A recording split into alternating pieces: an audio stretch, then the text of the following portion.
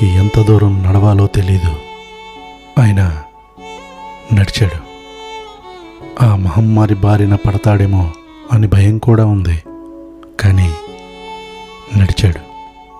కాళ్ళకి చెప్పులు వేసుకోవటానికి సరైన బట్టలు లేవని తెలిసినా ఆగకుండా నడుస్తూనే ఉన్నాడు. కొడుకు ఎప్పుడు ఇంటికి వస్తాడా అని ఎదురు చూస్తున్న ముసలి తల్లిదండ్రులకు తెలీదు తమ బిడ్డ కాళ్ళకి కాయలు కాసి పుండ్లు పడ్డాయని. ఇంటికి వెళ్ళి అమ్మా నాన్నని తనివి తీరా హత్తుకోవాలని నడిచాడు. భర్త వస్తే ఎంతో కొంత డబ్బులు తెస్తాడేమో అని 1000 కళ్ళతో ఎదురు చూస్తున్న భార్యకి తెలియదు ఆయన దగ్గర చిల్లి గవ్వ కూడా లేదని. తన భార్యని కలిసి ఆమె చేయ పట్టుకోవాలన్న కోరికతో నడిచాడు.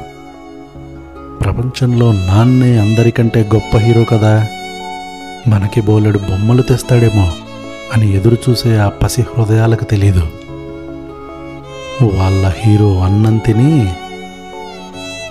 వారం రోజులైందని. అయినా సరే తన బిడ్డలని ఆప్యాయంగా ముద్దు పెట్టుకోవాలన్న ఆశతో నడిచాడు. అలసట వచ్చేదాకా నడిచాడు. ఒంట్లో సత్తువ తగ్గేదాకా నడిచాడు. కానీ ఆకలితో ఉన్న ప్రాణం కదా. రోజంతా నడిచేసరికి కళ్ళు బైర్లు కమ్ముంటాయి. దగ్గరలో రైలు పట్టాలు చూశాడు. లాక్డౌన్ కదా, రైళ్లు నడవనుకున్నాడేమో. మనలాగా టీవీలు ఫోన్లు లేవు కదా, సమాచారం లేదేమో. తలవాల్చి కొనుక్కు తీశాడు.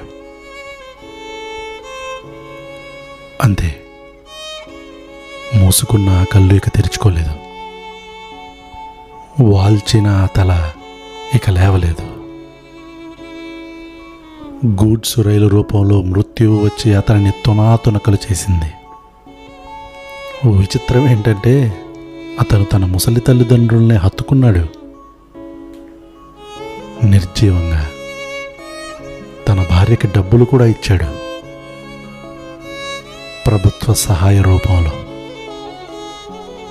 వాళ్ళ హీరో ఇంకా వస్తాడేమో అని ఆ పిల్లలు ఇంట్లోకి బయటికి తిరుగుతూ మళ్ళీ మళ్ళీ రోడ్డు వైపు చూస్తూనే ఉన్నారు. ఆ చూపులకి అంతం లేదు. ఆ హీరో మళ్ళీ కనిపించలేదు.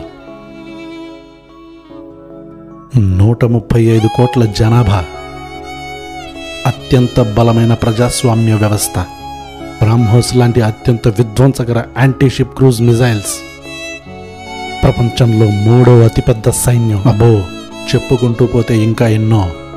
కానీ ఒక వలస కార్మికుడిని తన ఇంటికి పంపించలేని పనికిరాని వ్యవస్థ, ఒక పేద కుటుంబానికి పట్టెడు అన్నం పెట్టలేని చేతగాని ప్రభుత్వాలు, కొన్ని కోట్ల మంది వలస కార్మికులను కనీసం ఓదార్చలేని అసమర్థ పాలన. ఇదే నా దేశం.